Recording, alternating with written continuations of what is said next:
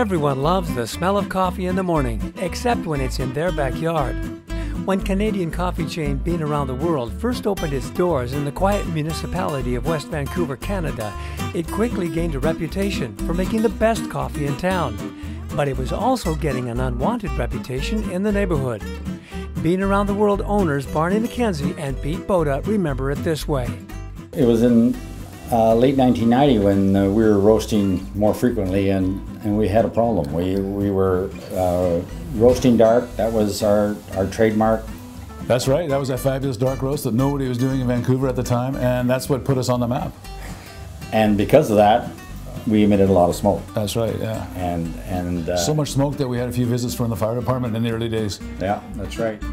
Faced with fixing the problem or losing their business, Barney consulted with longtime friend and engineer Steven Panz of Inproheat Industries. Steve's experience in combustion and thermal process equipment seemed to offer a solution to the problem. It's an interesting story. Barney's, of course, family, and he came to us because they had a problem. They had a great gig with coffee roasting, but they had a problem with emissions and odor, and they needed to somehow find a solution. So we're in the industrial combustion business, and I said, okay, we can help you. Yeah, that's right, we had a problem, and I think I was out fishing with my brother-in-law, Steven Panz from Inproheat, and I was telling him about the issue, and we were really nervous, we might get shut down, and he said, you know what, I can solve this problem. I can build you guys an Afterburner, a thermal oxidizer that'll sit up on the roof of the building. And it worked, it really worked. Yeah, it was fantastic, so we haven't looked back since then. No, that's right. Enter the Smoke Dog. Inproheat designed and manufactured a small thermal oxidizer afterburner, nicknamed the Smoke Dog, that is suitable for both rooftop installation and remote operation from inside the cafe when roasting begins. Yeah, for the most part, you know, their forte is roasting coffee. They had no disrespect. They had no applied experience on thermal oxidation process, which we brought to the table from an applied engineering perspective, serving the oil and gas industry.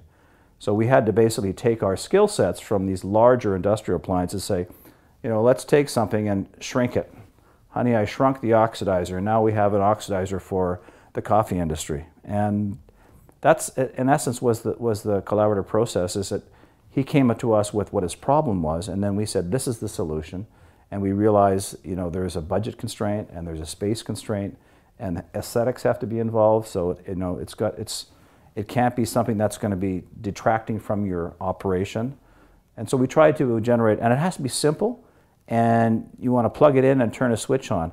And that was probably the hardest thing for our company, was to come up with a design that was really, really user-friendly and didn't require a certified technician to really understand the process. So I think we've, over the years, have gotten smarter at making our systems simpler. But at the same token here, roasters are now a lot more experienced and also have a lot of applied technology with regards to smart systems.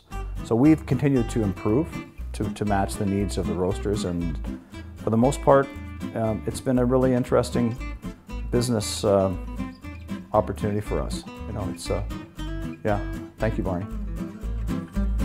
Now, with the flip of a switch, the Smoke Dog solved the problem. The neighbors are happy, and coffee sales at all of Bean Around the World's locations is booming.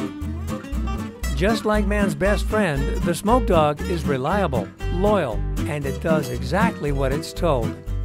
It's a beautiful world out there. Behave.